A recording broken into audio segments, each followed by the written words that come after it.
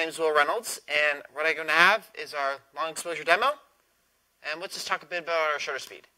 So we have to talk about basic image of how our shutter is going to work. We have our light that can come in from any direction, goes to our camera. Basically, different from iPhone cameras. iPhone cameras, you just click, done, end the deal. We have more of a normal camera that when you grab it, obviously if you look, you zoom, fix, but when you click it to open it, you have this little panel, just like I have in my presentation, that will just open and close. Shutter off, shutter on. And when the shutter's on, it allows the light to go through your detector, thus creating your image you want. And there's a lot that we could do with it. So basically we have our shutter speed mainly, we're near like 1,000th of a second. That's I probably as quick as this or even faster, honestly. But with that, you can capture like slow-mo shots, shots in the moment, like the balloon popping with the dart. Like even with our normal eye, it's just boom, gone. When we get to the middle end, you can kind of see some people running. There's some motion blur due to, they're running different speeds. The camera can only capture so much from how fast they're going. And then when we go to more of the long exposure, like half a second, but honestly like 8 seconds, to be honest, is long exposure. So we have in the image, most likely a car or a bus zooming by, but the light trails were left behind.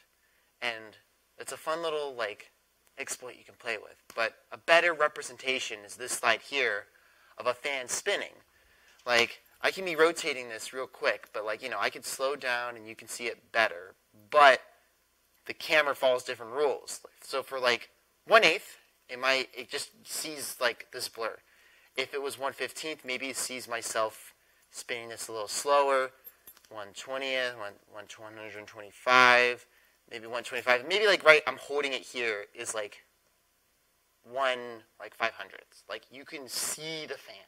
And then it gets sharper and sharper and sharper. In that case, you would need more and more light to represent your image. So a fun example I like is this helicopter here.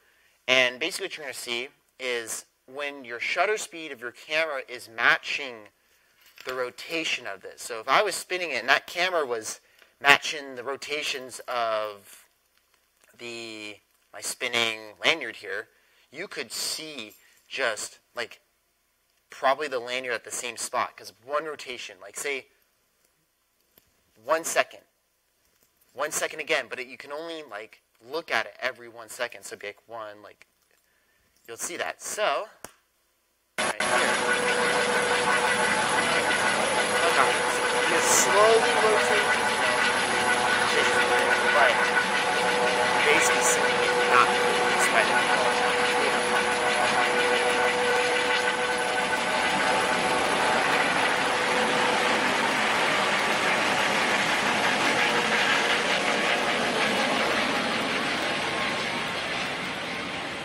Once it gets out of frame, it's a little bit quicker. So that's when you have a high, if you got a quick, snap, snap, snap, snap, snap, you can get your shutter. And now we get to more on the long exposure stuff, which is personally my favorite. We can just talk about the first image, honestly. I'm going to walk over here. Basically, the first image you'll kind of see is you see a bunch of people moving, movement. There's some people standing still. Anyone who's moving along exposure is going to look blurred. I'm just shaking my hand right now. My hand's blurred, right? Even the camera has issues capturing that. But when I'm standing still, you can see me clearly. My right hand, really blurred. You can't have issues seeing it. My left hand, not moving. Perfectly fine.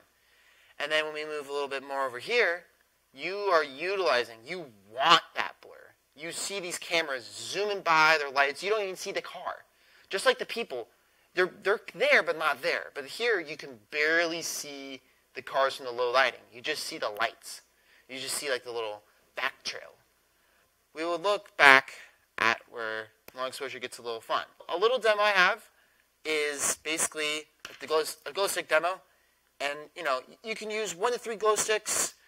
Depending, obviously, you'll need 1 string, 1 tape for glow stick. Or I have an exception here of a lanyard and one of the glow sticks with the little hook. Basically, what we're going to do, if I can break our friend here. There we go. Oh, this shows up really well. Right there. Basically, when you have the lights off, my glow stick. Oh, wow, look, glow stick. When you spin, oh, this is perfect. So that camera has a certain shutter speed right now, recording this part.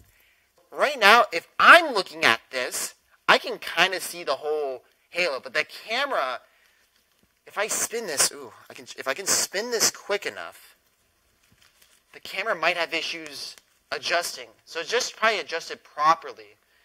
But for a moment earlier, you could see it spacing out. So it's a limit of like a shutter speed. Yeah, right here. This camera is following a different rule set right here. So every certain, I don't know what the shutter speed is, but every certain amount of seconds, it's capturing it. On, off, on, off. I can see this perfectly fine right here. So with your eye, so a good thing you can do, if you can have another camera right here, if you had, say, the eye's about 1/50th of a second. It's a little hard because our eye's depicting, mixing the rest, just like that camera. It's adding like the rest. So basically, what you could do is mix your color with your desired, mix here. You put on a string, do that, you have a camera, take a picture at 1/50th of a second, which should represent your eye. You can't really see it with your own eye because, like I said, you have the blur, right? You're seeing the blur, and your eye's like, oh, new image, but the blur is there. When I do a long exposure, basically, an example of the show is when I have it with 3 colors, but I only have 1. So usually you would see, the spinning. So this whole halo here should be full if I'm spinning it quick enough, kind of.